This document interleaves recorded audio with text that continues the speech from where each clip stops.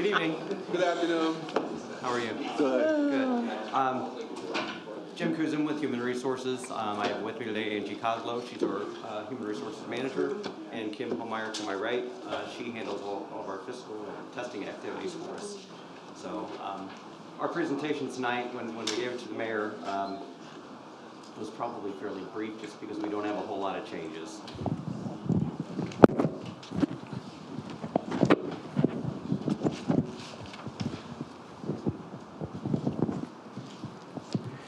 HR is structured into 4 different activities. Administration, that's our largest portion. Civil service, where all of our testing activities occur. Employee relations is the benefits for current active employees and retirees and dependents. Labor relations, you'll notice we had some big savings in FY2020. We have not filled the labor relations manager position. We will hopefully have that filled very soon. It is budgeted and expected to be filled for FY20. We did also in FY19, we gave up 1 position. That was the training position. So our headcount went from 11 to 10, but effectively for all of the current fiscal year, we had 9 staff.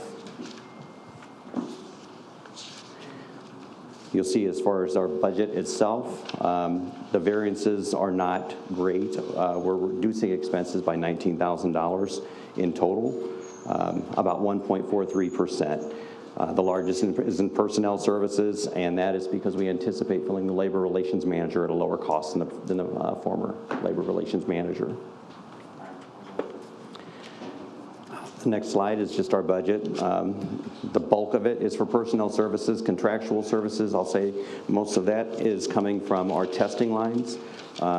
In FY19, we did police entry and we started fire entry examinations. In FY20, we'll be finishing up fire entry.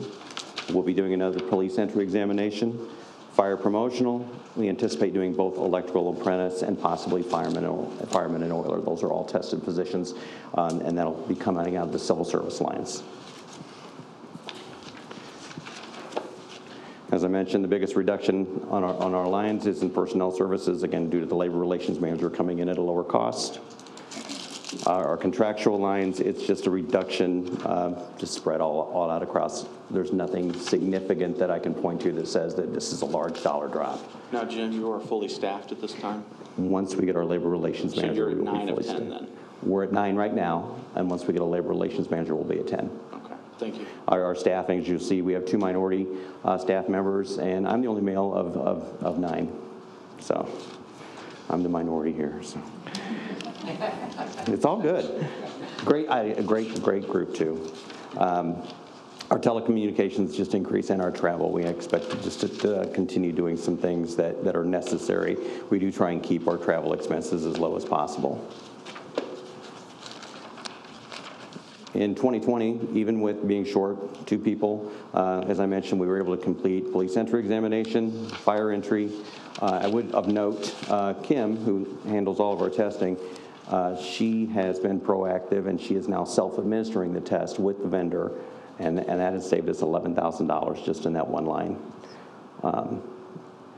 As I mentioned, we did police promotional this year. We welcome on board 65 new employees, regular full-time employees, and that's both hires and rehires.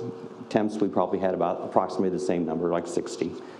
We did say goodbye to 45 employees. We had 37 resignations. We are currently administering benefits to approximately 4,200 employees. That's active retireds and their dependents.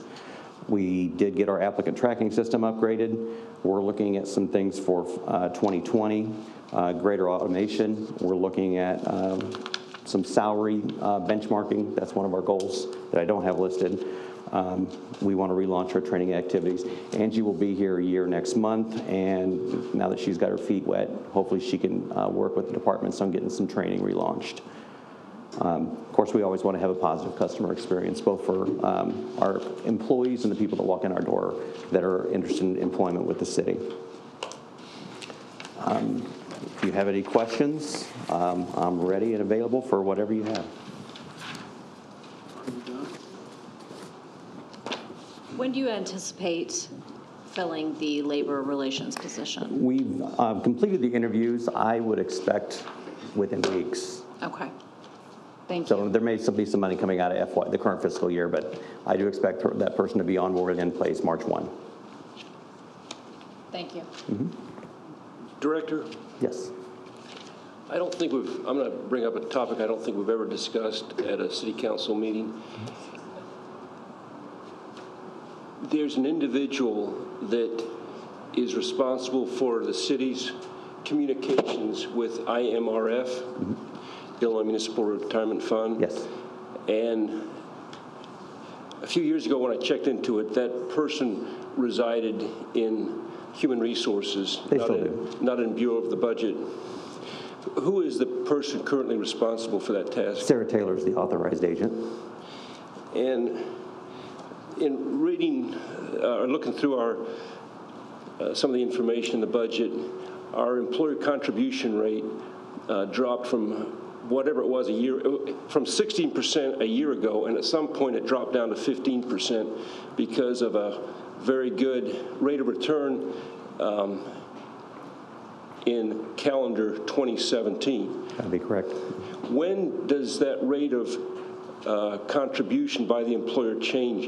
Is it every year at the same time, or is it periodically? They have their initial discussions in the spring. We're invited to attend in late October. The final numbers typically communicated to us in late November, early December. Has that number been communicated to us? The number that we have for calendar year 2019 is, Bill, help me out, it's 13. It's a little over 13%. Yes, we just got the communication about a month or so ago. Usually it comes in late end of the year, of the calendar year, and it changes with the new calendar year. So if all our employees other than police and fire are subject to IMRF, that would be approximately 1,000 employees. So if the contribution rate drops from where it was 16% down to 13%, which it was at one time, that's a huge savings for the city. That's correct. And I guess I'm surprised no one has ever briefed that. That's one of the elements of savings in our budget.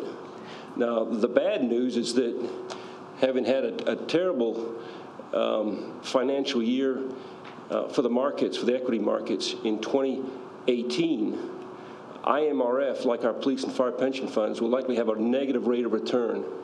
And that means that the employer contribution is likely to rise. So it's just something to follow. Now, since the individual responsible for communicating with IMRF resides in Human Resources, Director, I'd like you to inform the council when that contribution rate changes every year. That's an important responsibility, and it needs to be communicated to the council because it's an important budget item. It impacts our budget. And I assume you want the final, not because they give us a preliminary in the spring where they start. So like I said, the final number is typically communicated in November, December, so I assume you want to wait till the final? What, in your judgment, whatever you think needs to be communicated to the council. If our non-fire and police total payroll is, let's say, $100 million, and there's a 1% swing, that's $1 million of budget change. If it's a 3% swing, from 16% down to 13%, that's a $3 million swing in our budget spread between the City WLP, which is where it mostly will reside, and the rest of the departments. To my recollection, this decline this time is the largest decline I can recall. Yeah. And again, if the returns are not going to be reflective of that, I would expect it would go up in calendar 20. I've looked into this, and up until 2010, the rate of contribution by the city of Springfield to IMRF, and it's different for each municipality. It depends how badly a municipality gets into debt to IMRF. But through 2010, the rate of contribution was 10%. 10%. We were single digits for quite a long time. During the Davlin administration, we were single digits. So when you go from 10% up to 16%, it's on an annual basis. It's significant. It's a significant increase in employer expense, which comes from our taxes. So thanks a lot for looking into that and for advising us down the road. Any other questions? Okay. Thank you very much. Thank you. Thank you.